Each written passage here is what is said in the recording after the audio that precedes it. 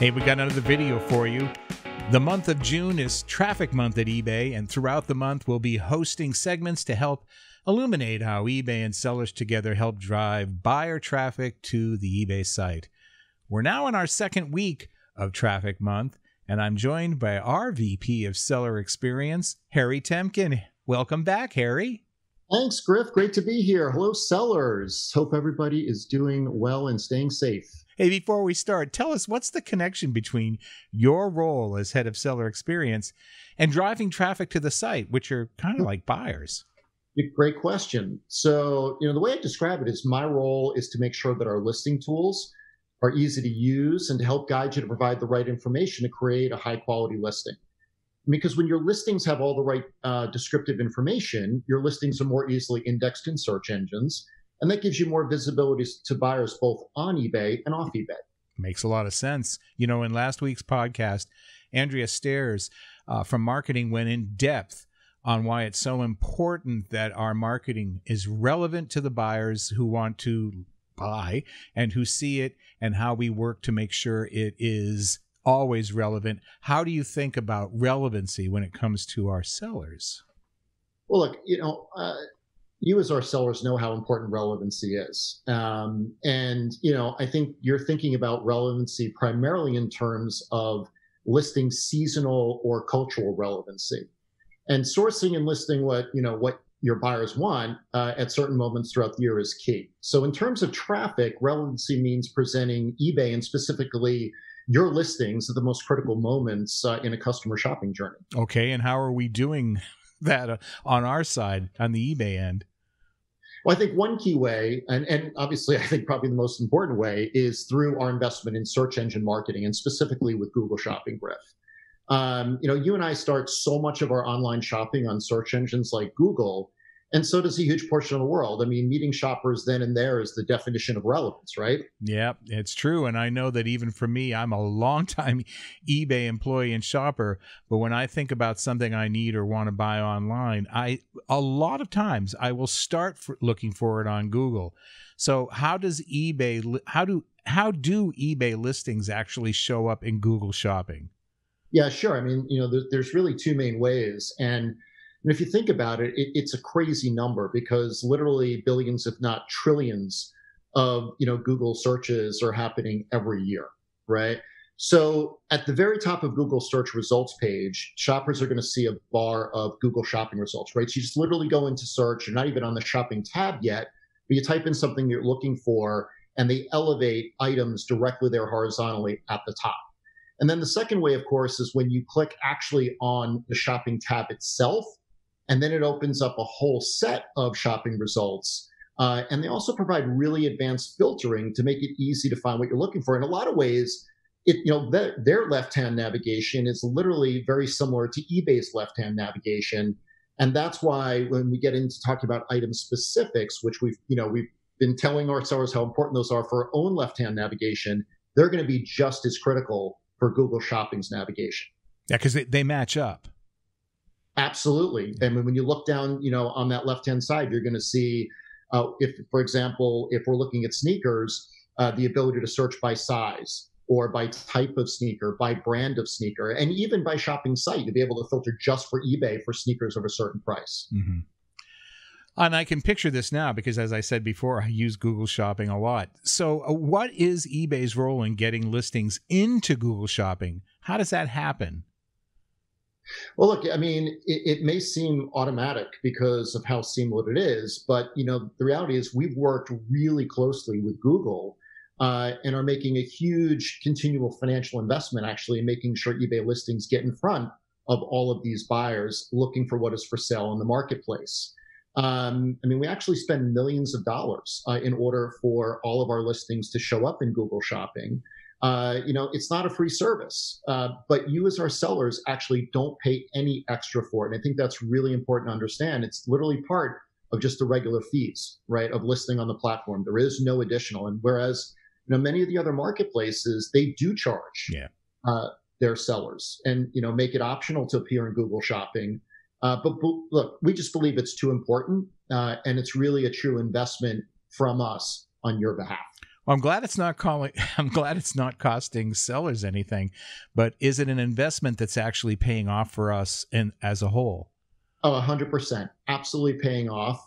In 2019, paid search brought eBay over 260 billion impressions to our listings. And in a given week, I mean, eBay gets an average of 25 million visits from paid search. So absolutely is paying off for us and for you as our I sellers. had no idea. I really didn't. Those are really mind-boggling numbers.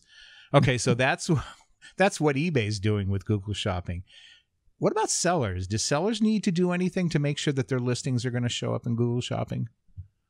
No, I mean, literally every fixed price listing is eligible to show up. And obviously, we have hundreds of millions of fixed price listings. But here's the key: about 12% of those listings are disapproved by Google because of simple things that you as sellers can fix in their listings. So they have certain requirements, and a lot of those are a lot of the things that we've been telling you we need even for our own platform. So this should be really easy to fix up your listings. Okay, so let's go through those. What are the things that sellers need to make sure that they're doing with their listings correctly so that they're going to show up in Google Shopping? All right, so it really comes down to two main things, Griff: product images, which are your photos, and item specifics. And how often have we been talking about item specifics, right? We did it at eBay Open last year. We've done it at every upfront. We're doing it on podcasts. So it's only fitting that we'll do it again here to help you get up on Google Shopping. So first, product images. And, ultimately, you really do have to have a clean white background. And not only do you need to have a clean white background, but you also have to be sure that it has no watermarks, it has no text on the picture, and it particularly has no promotions on it, or things like, discounts or made in a particular country like the USA.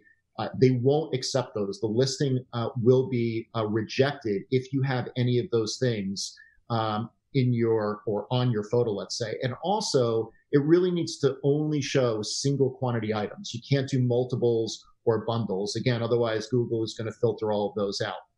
And so that's why, one of the greatest things that we've added to our native application, our mobile app, is image cleanup, which has had an incredible adoption rate. It's a super easy tool to use, and you can use it either when you take a picture or with existing pictures in the carousel, and it instantaneously gives your picture a beautiful, clean background. And it even has editing tools that allow you to further clean the photo. And this is something that we're going to be bringing to our desktop as well later in the year. So it'll be super easy to get your photos ultra cleaned up and make them not even shine on eBay's platform, but on Google Shopping as well. Cool. I can't wait.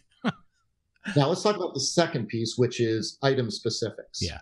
Now you've heard me talk a lot about the importance of item specifics. These are the descriptors, right, that help further index your listing in search. And in particular, they are absolutely required for your listing to show up when our buyers are using the left-hand navigation filters on our platform.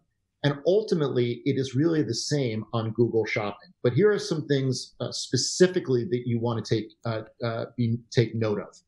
So first of all, if you can provide the GTIN, or the manufacturer's product number, or the ISBN, right? These are those product identifiers, those global product identifiers. If you know that, that is one of the core elements that you need to help it appear on Google Shopping. Now, if you don't have those, then you absolutely want to provide brand or the brand name, because they will use that instead of those identifiers to ensure that you will get displayed. Because if you don't have those particular things, you're not going to show up in Google Shopping. After that, it's really important for you to then use things like gender or size. So if we're talking about sneakers as an example, once you have the brand, then you want to get into things that are, again, most important to buyers. Things like size, as I said, gender, color of the sneaker are really, really important. And so, look, here's the way I would think about it. One of the great things that we've done in our listing flows is we've now reorganized all the item specifics to display them in the order of importance to buyers. So we're showing you the buyer demand data right in the listing flow, and now we're actually ranking those item specifics by the buyer demand data. So if you think about providing those most important ones, those are absolutely going to help you also appear in Google Shopping. And then when you're thinking about your title, because title is also very important, not just on eBay, but for Google Shopping, you want to use a lot of those key descriptors of those top item specifics in your title. And you don't want to use terms like outstanding or cool or stuff like that. Superfluous words, they don't, they won't help you. Actually, they will hinder you. They will actually reject your listing if you put words like that in your title. Yeah. So what I like to go with again are the key descriptors, the ones that are the highest ranked item specifics. Utilizing a lot of those in your title will help you tremendously. Yeah. And it's really important. I know that sellers really want to editorialize to get that item sold. The proper place to do that with descriptors is in the description. That's why it's called a description. That's correct. Right. Doing it in your title. And I've tested this. If you put words or extraneous punctuation in your title, your listing won't show up in Google Shopping. They'll reject it. They also seem to reject all caps. They don't like all caps. So there's important things to remember. And look, again, all of these things, all of these recommendations that I'm making, they clearly will help you on eBay, right? But now they will also help you on Google Shopping. It's like a double bonus, right? Yeah. So all of these core, recommendations not only help you get further indexed on the eBay platform, they also give you a really good shot of being indexed on the Google Shopping platform as well. Yeah, that's important. And again, we can never stress them enough, the best practices for sellers. We've been doing it for years now, but it's interesting to see how they affect showing up not only on eBay, but on Google Shopping. Because I'm suspecting that a lot of eBay sellers don't even consider when they're putting a listing together, the importance of showing up outside of eBay on a place like Google Shopping. That's right. That's right. Well, is there anything else that you want to talk about before we go? Sure. I mean, I think, this is a great opportunity, right, to obviously go check your listings. And I realize that it can take a lot of time to go back and sort of clean up your listings, but it is absolutely well worth your time to do it. And look, we've put a lot of tools into the platform to help you recognize when you're missing certain item specifics are the most important ones, and you should take those recommendations. You can now edit those in bulk directly in active listings. You'll see it'll show you it's telling you're missing certain recommended or required aspects. You can edit them right from there. And look, if you want help from a friend, remember we've got MUA. That's the multi-user account access, and you can grant access to your friends, right, or other employees. And they can go in and help edit those listings or clean up the photos for you. Yeah. So that's another really great thing to remember is you not necessarily have to do it all by yourself. You can actually grant permission using that tool and have other people help you with it as well. Yeah, these important tools like the bulk editor and multi-user access, all these are important. What was that percentage again of listings that are rejected by Google Shopping? It's about 12%. So it's a big number, when you think about how many millions of listings we're putting up there, right? It's tens of millions, hundreds of millions of listings because all of our fixed price listings go to Google Shopping. That's a really big number on stuff that's really easy to fix in your listings. Yeah, and you don't want to be that statistic. You want to be the successful. You don't want to be that statistic. Absolutely right. Absolutely right.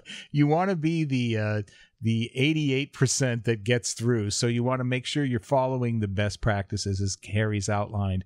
And then go on Google Shopping, see where your listing's showing up. I do it. I'm always pleased when I see my things there as well. I know it's exciting, right? To see when your listing's going on Google Shopping. Yes. Exactly. You're out there in the world. Well, Harry, on that note, I want to thank you for helping us understand a little bit better how Google Shopping works and what it means to sellers, and especially how sellers can help take advantage of it and make sure they show up. My pleasure. Great to be here as always, Griff. Thanks again. And I want to thank our sellers for listening in to the second of our month-long traffic series. Next week, we're going to talk more about social media. We'll have an old friend who's going to visit with us for a while, and she will explain how sellers can leverage social media to better connect with buyers.